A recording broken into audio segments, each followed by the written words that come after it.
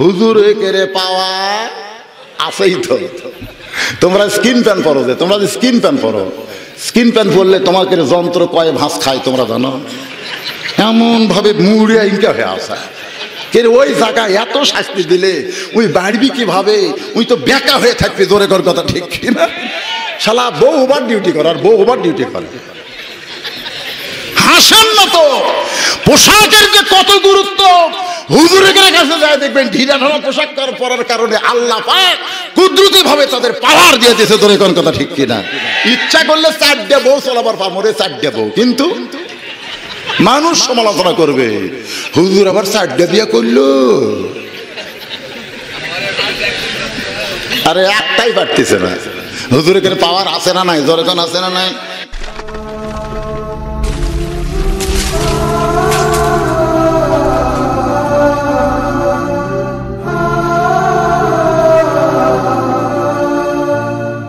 আপনারা বলেন তো, কোনো মুসলমান যখন কোন অশান্তির আগুনে দাউ দাউ করবে, এমন সময় পবিত্র হইয়া এই কোরআনকে যদি বুকের মধ্যে একবার চাইপা ধরে, আল্লাহর সঙ্গে সঙ্গে তার অন্তরের সমস্ত অশান্তি দূর করে দিবে।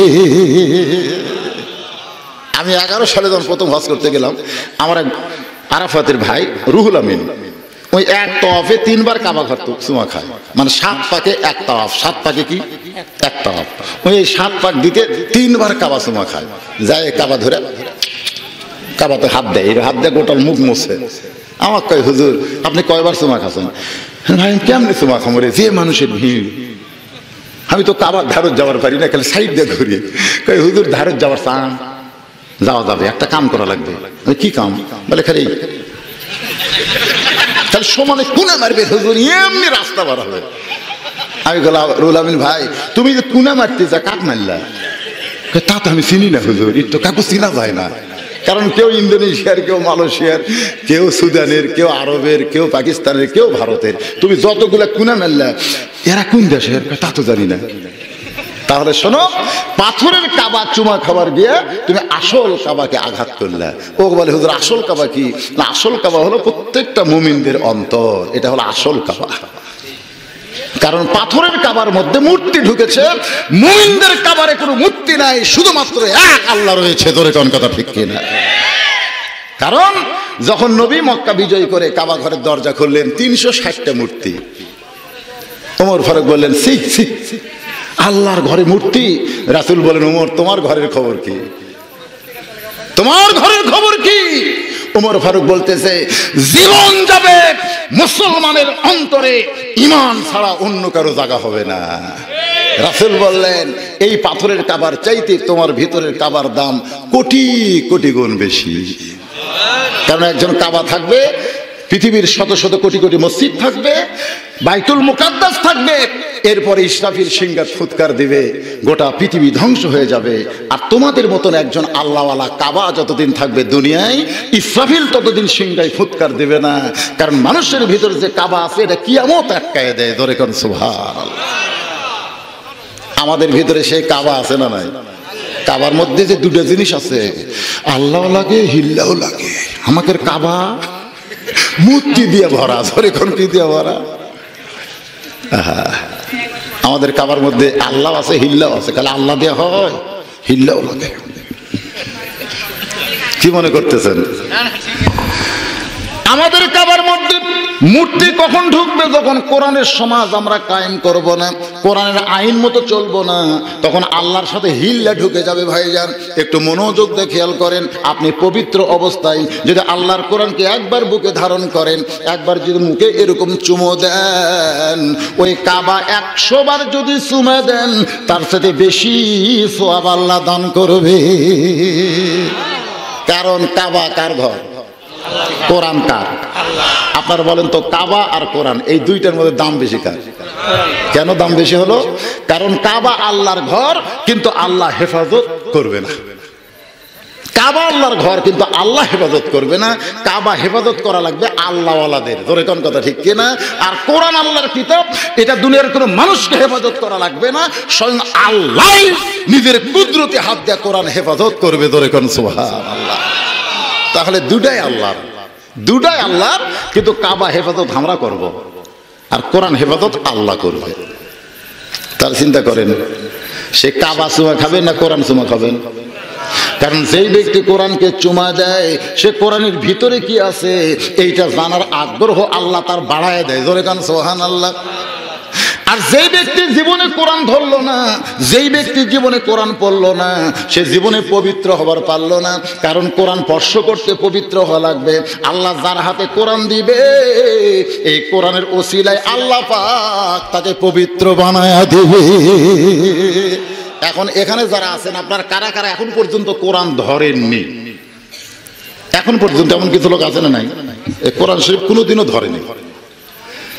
হ্যাঁ, 110 জন যুবক মিলে একটা তাফসির মাহফিল করে আমার বগুড়াতে। স্টেজের উপর যায় দেখি কোরআন শরীফ নাই। তাই বললাম একজনকে, ভাই তুই কি কয়? আমি সেক্রেটারি, এই কমিটির আমি সেক্রেটারি, এটা কোরআন শরীফ নিয়ে আসো যা। উনি আবার আরেকজনের চোখ দে, উনি আবার আরেক ঝমক। কিছুক্ষণ পরে দেখলাম মসজিদের মুয়াজ্জিন সাহেব কোরআন নিয়ে এসে আমাকে দিল। 110 জনের মধ্যে একজনও কোরআন ধরেনি। ওই মুয়াজ্জিনে নামাজ কোরআন দিল। ওয়াজ শেষ করার পরে বলতে হুজুর ওয়াজ যা ছাড়ছে আগের বছর তারিখ দেন। তারিখ পরে তো তোকে আমি কোনো সেক্রেটারি কোরআন নিয়ে আসবে আনলু না কে?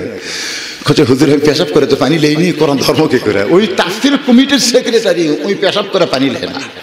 শালা কত বড় বদমাইশি, মাগরিবও পড়েনি এসাও পড়েনি। ধরে কোন কথা ঠিক কিনা? এইরকম কিছু অপবিত্র লোক আছে না নাই? ধরে কর আছে না নাই? পবিত্র যদি হবার চান আল্লাহর কোরআনকে একবার ধরেন।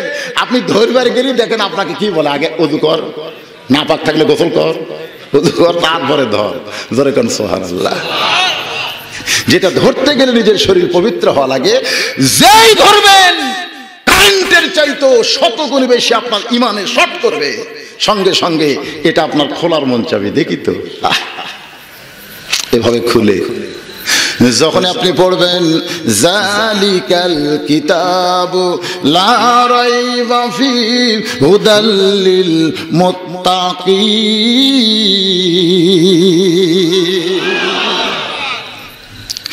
এই মুত্তাকি কারা এইটা জানার জন্য আপনার ঈমান যখন চাহিদা দিবে তখন আপনি পড়বেন আল্লাযীনা ইউমিনুনা বিল গায়বি ওয়া ইউকিমুনাস সালাহ। জোরে কোন সুবহানাল্লাহ। টেলিভিশন আছে হোটেলের মধ্যে, আমি ভিতরে চা খাবার ঢুকতেছি, হোটেলের মালিক কয় হুজুর আপনি বেড়া বসেন, বেড়া বসেন, এই হুজুরের একটা চেয়ার দে। আমি বললাম কে ভাই ভিতরে ঢুকবো বেড়াকে? সবাই ভিতরে খাচ্ছে আর আপনি আমাকে বেড়াতে হচ্ছেন। না হুজুর আপনি ভিতরে ঢুকলে সমস্যা আছে। আপনি ভিতরে ঢুকলে টিভি বন্ধ করে দেওয়া লাগবে। আর টিভি বন্ধ করে দিলে আমার এতগুলা খরিদ্দার রাগ করবে। হুজুর আপনি বাইরে থাকেন, হুজুর বিল দেন না। আমি আফসোস করি চোখতে পানি আসে, হাই রে কি লোক আসলো রে, হুজুর বাইরে থাকে।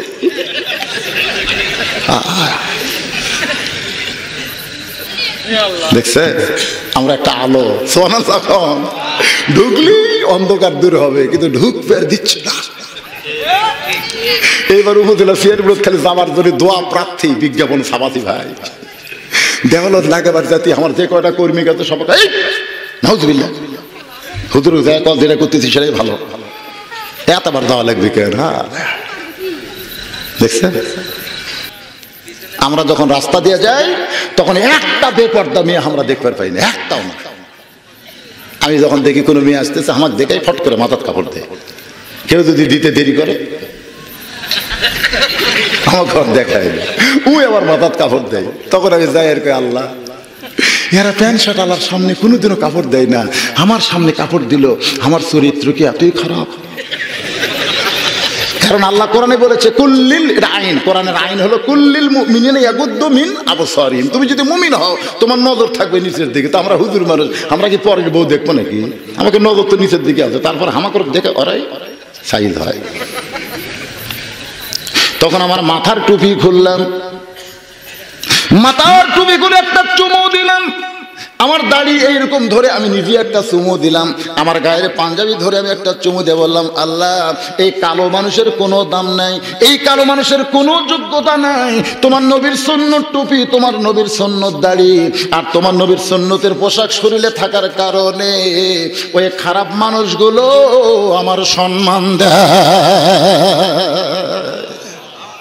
খালি মাথার টুপিতে দেখেন, খালি দাড়ি রাখেন, একটা মেয়েও আপনাকে ভাই কবি না। সবাই যদি চাচা কয় তো প্রেম করবি কে রে? একটা হুজুরকে কোনো মেয়ে কয় না কে গো, কারণ জানে ওটা চাচা। চাচার সাথে প্রেম হয় না, প্রেম হয় ভাইয়ের সাথে। জোরে কোন কথা ঠিক কিনা? চাচার সাথে প্রেম হয়। খালি মাথা টুপি দেন, দাড়ি রাখেন, জুব্বা পরেন, পোশাক পরেন সুন্নতের, আল্লাহ পাক কুদরত দিয়ে আপনাকে হেফাজত করবে। আমার থেকে 2 লক্ষ টাকা খরচ লিয়া সৌদি আরবে কামলা দিবার গেল, আমার থেকে টাকা লিয়া। ওই অবশ্য চাকরি করতে করতে টাকা আমাকে শোধ করে দিয়েছে। 5 বছর সৌদি আরব থেকে আসার পরে মসজিদের মধ্যে ঢুকে দেখি হাত এটি বান্ধিছে আর পাউনকে ফাঁক করে খাড়া আছে। আমি বললাম, কে রে ভাই? নামাজ শেষ করলে তোর বাপ কুটি হাত বান্ধিছে কয়টি, তোর দাদা কয়টি, তুই কুটি কয়টি, কিন্তু তুই কুট থেকে ঘুরে আসে এত বড় হুজুর হইল রে, আমাকে হাত এটি থাকে আর তোর হাত এটি গেল, তুই ঠ্যাং ফাঁক করছু কা? তখন বলতেছে, সৌদি আরবে মদিনা তুই কি ভার্সিটি পড়বার গেছিল?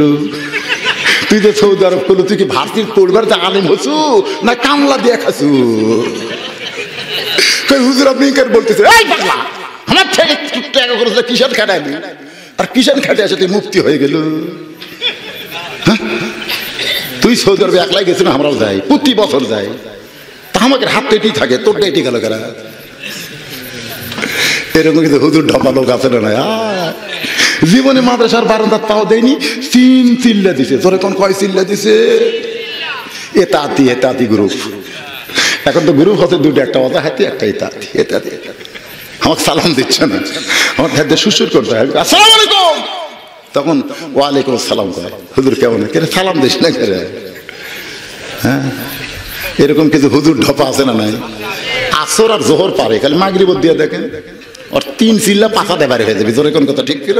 যা তো মাগরিবে নামাজ পড়া তো যা। তোর না আমি পারি না, আলেম ওলামা সামনে যাও ভালো, তুই জোহর পারিস, তুই আসর পারিস, তাতে ফতুয়া পারিস, যা মাগরিব পড়া ফজর পড়া, দেখি তুই কত বড় হুজুর, তোর যুগটা গরম হয়ে যাবে। জোরে কোন কথা ঠিক ছিল?